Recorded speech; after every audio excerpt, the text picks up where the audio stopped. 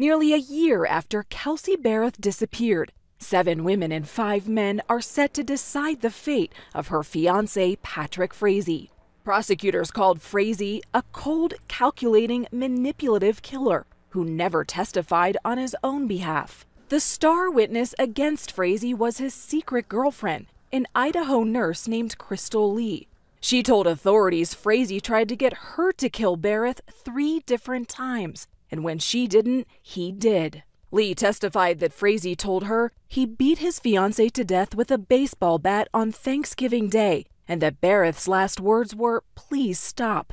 After the murder, Lee says Frazee called her and said she had a mess to clean up. Lee claims she drove from Idaho to Colorado and cleaned up the crime scene because Frazee told her to, and she feared for her life. Lee has also admitted she destroyed Barrett's cell phone, her keys, and a gun, all to help Frazee cover his tracks. In exchange for her testimony, Lee agreed to plead guilty to evidence tampering. A few days after Thanksgiving, Lee says she watched as Frazee burned a black tote box that he told her contained Barrett's body and the baseball bat. Barrett's body has never been found. Last week, a former fellow prisoner testified how he received 16 notes from Frazee with instructions to kill several of the witnesses testifying against him, including Lee and Barrett's mother. He said Frazee wrote, "They all need to disappear, unseen until after the trial."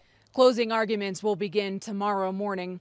If convicted, Patrick Frazee faces life in prison. Crystal Lee will be sentenced after Frazee's case wraps up, and she faces a maximum of 3 years in prison. Nikki Batiste, CBS News, Cripple Creek, Colorado.